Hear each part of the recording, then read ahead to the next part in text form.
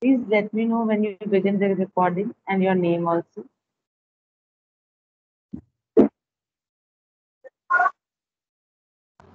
Ma'am, you are only recording. Has it begun? Has the recording begun? Yes, ma'am. Oh, yeah, now it has started. Yeah. So, good morning, class. Now, last time when we met, we did the first farmers and herders, isn't it? We were doing, we talked about the Neolithic age and the word neo and neos and lithos. You remember? Yes, ma'am.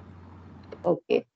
Then we talked about the main features of the Neolithic age, and that was the time when the man learned to practice agriculture, where he first grew wheat and barley. Okay. He also recognized various fruits and vegetables. So it was an important discovery and it marked the beginning of the agriculture. Now, then we talked of the domestication of animals. Okay. Now, in domestication of animals, we talked of the animals which were, what do you say, which were reared by them, which were looked after by them, and it was the animals such as cow, buffalo, sheep, goat, all these animals were domesticated, and the early man learned the use of these animals. They knew now that the animals could be used as for various purposes, for milk, for meat, for flesh, etc. Then the early man also realized the importance of domestication of animals and could be used as beasts of burden.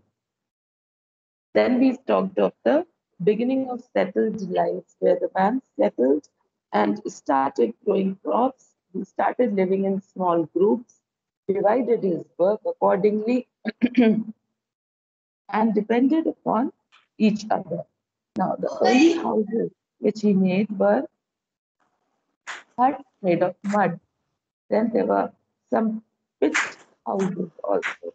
And what are pit dwellings? The underground burrow kind of a house is called a pit. Sorry.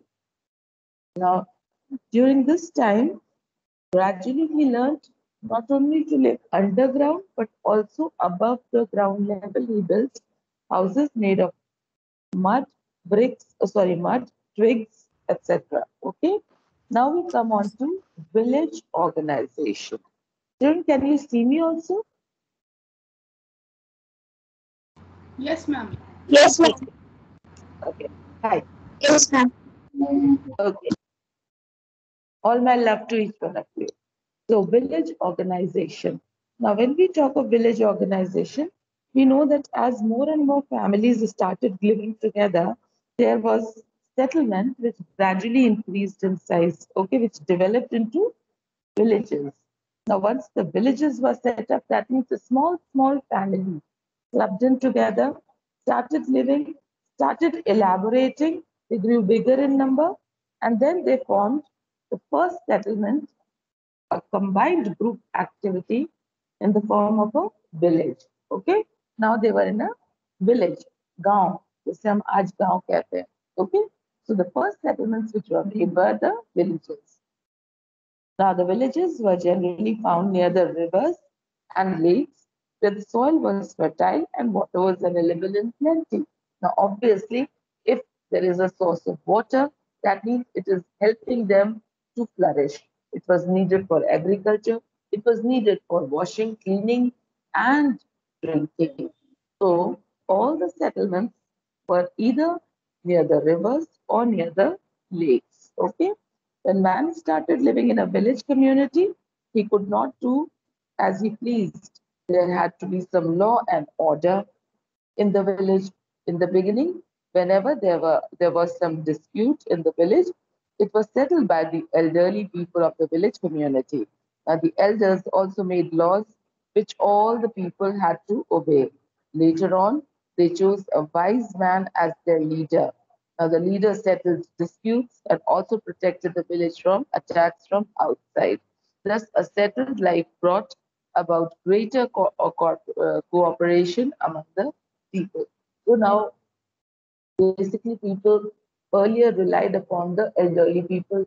They listened to what they said, and the rest of them followed. So all the important decisions were made by the elderlies.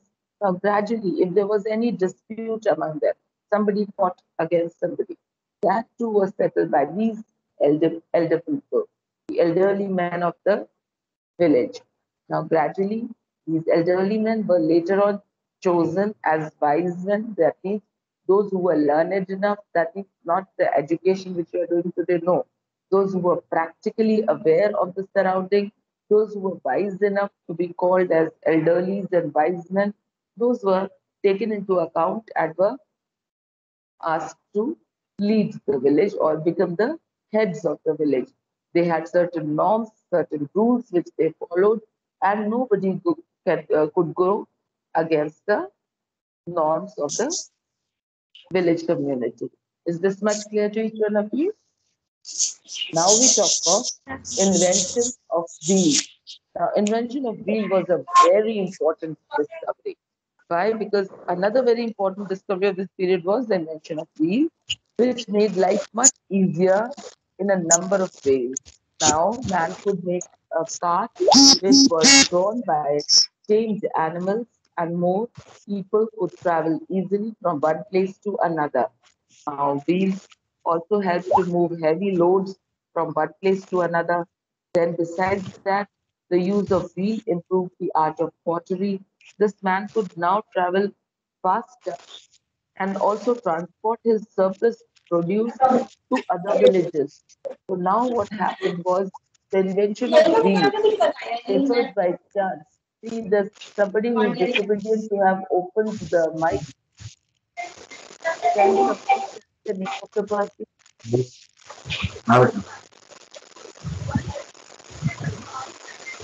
If you don't want the class, I will switch over to some other.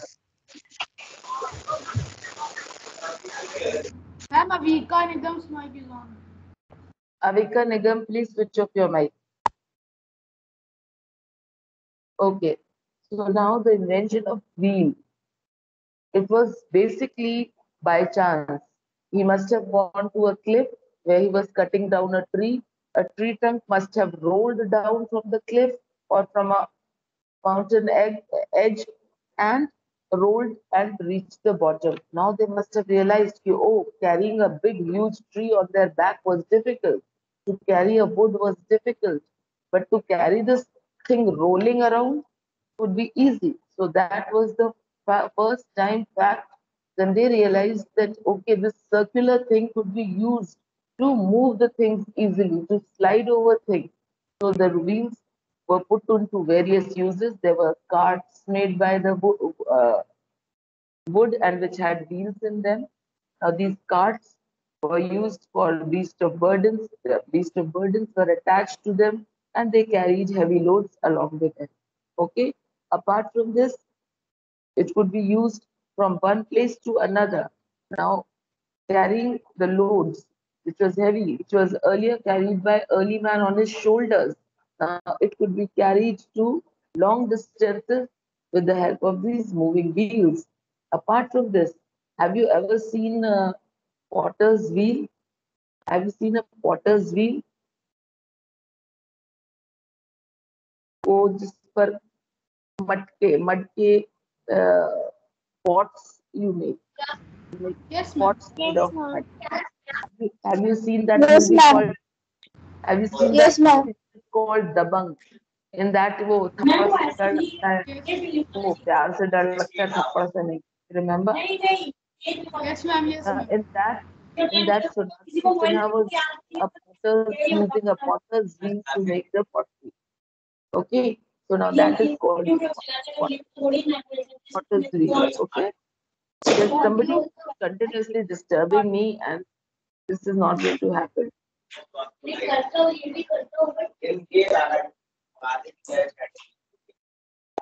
This is sheer wastage of a class.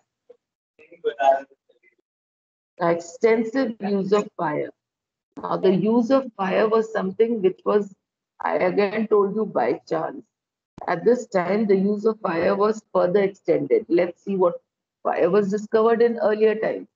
You remember in the Paleolithic time, in the Yes, ma'am. Mesolithic time, Yes, and now ma'am. it's the Neolithic time we are talking of. So, discovery of fire was Bhumika, switch off your mic. So basically, now the use of fire was further used. Let's see for what.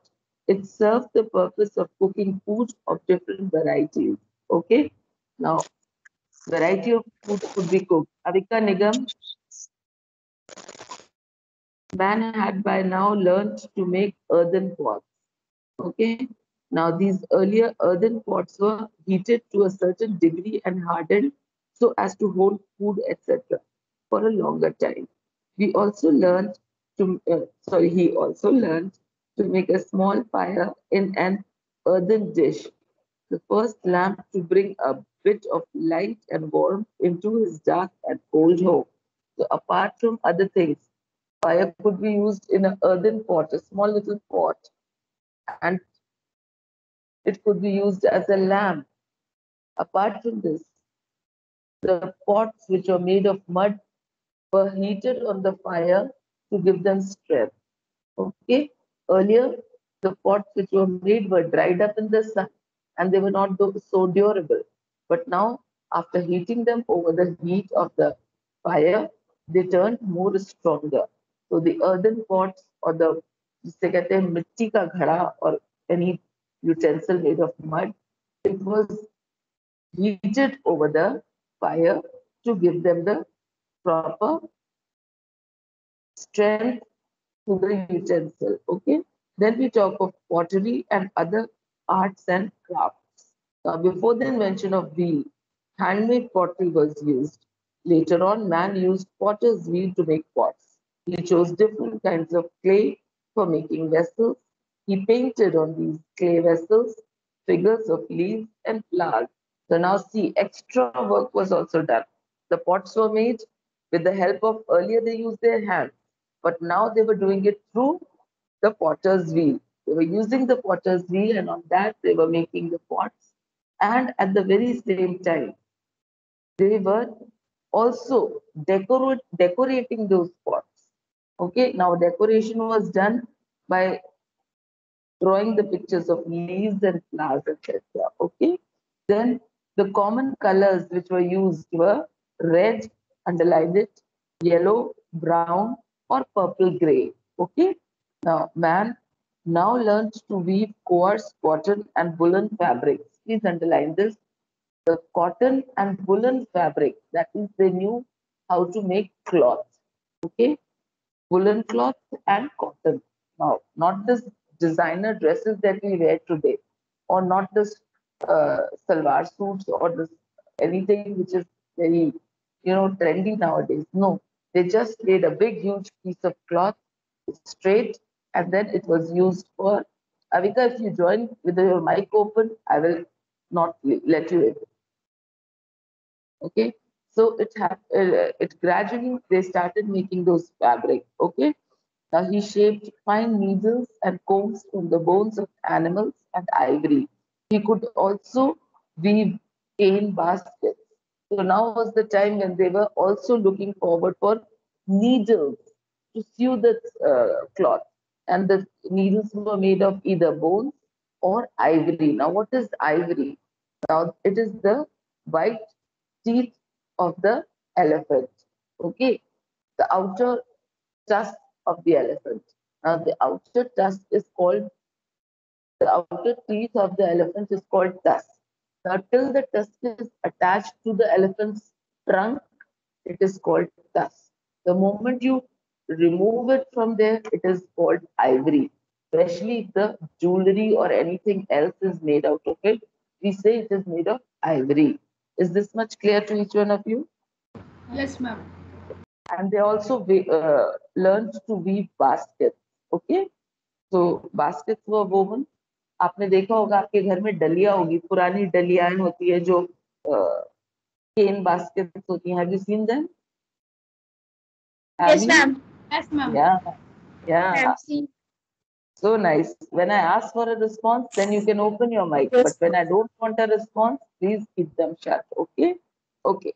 So coming to the next point, he made arrows and bows to kill animals.